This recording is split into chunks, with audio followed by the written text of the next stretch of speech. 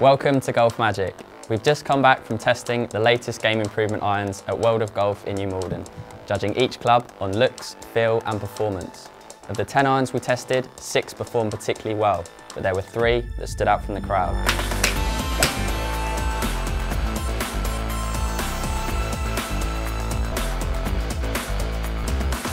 In third place was the Callaway Big Bertha iron, which Callaway claims makes you up to 2 clubs longer.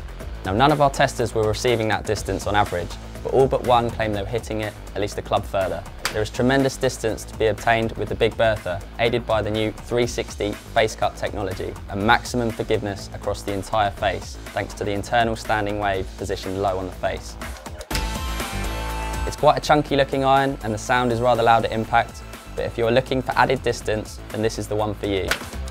Not the cheapest at £700, which may put a few of you off at the moment, but a quality iron and well deserving of a place on our podium. Taking silver was the TaylorMade RSI2 iron. Featuring slots in the face of an iron for the first ever time, RSI2 was one of the most forgiving irons in our test. While many of our testing panel were sceptical as to the difference face slots would really make to our miss hits, by the end we were tipping our caps. Offline dispersion was tight for all of our testers and squiffy hits out the heel and toe were getting out there. This iron is not too far behind the Big Bertha in terms of distance, much to do with the improved speed pocket with through slot technology, but great workability for a game improvement iron, and the KBS Tour shaft is one of the most balanced in the test. Unfortunately, this all comes at a price, and £829 is not exactly cheap, but RSI2 is well worthy finishing runner-up in our test.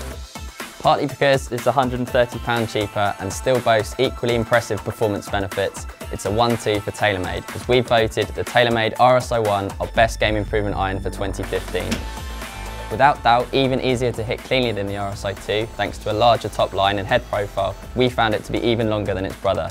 Testers loved the gunmetal finish to RSI1, and considering it's a maximum game improvement in the RSI range, workability was also decent. Superb distance once again, thanks to the improved speed pocket with through slot technology, tremendous forgiveness from the face slots, and albeit £700, much cheaper than the RSI2. You will likely not be disappointed by sticking either RSI1 or RSI2 in the bag this season.